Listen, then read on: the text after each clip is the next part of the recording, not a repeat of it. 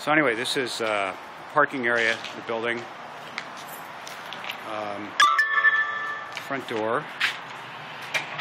Wheelchair ramp comes up from down there over here.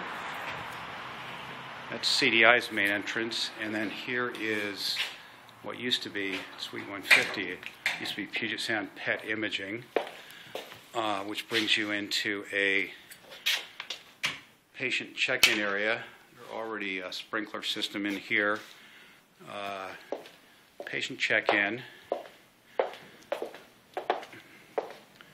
Down a hallway here. This was the electrical utility. That's actually connecting to CDI.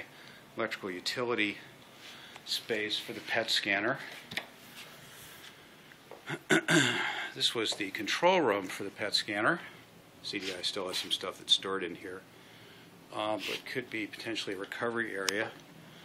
This was the room where the PET scanner actually was, which could be a fairly decent sized procedure room with an oversized door for getting a stretcher in and out, which is nice. Emergency call button there.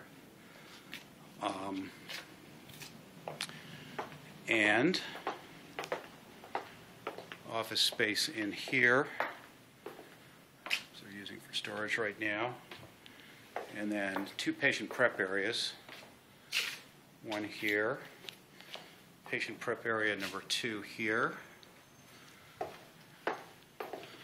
and this is utility room in here.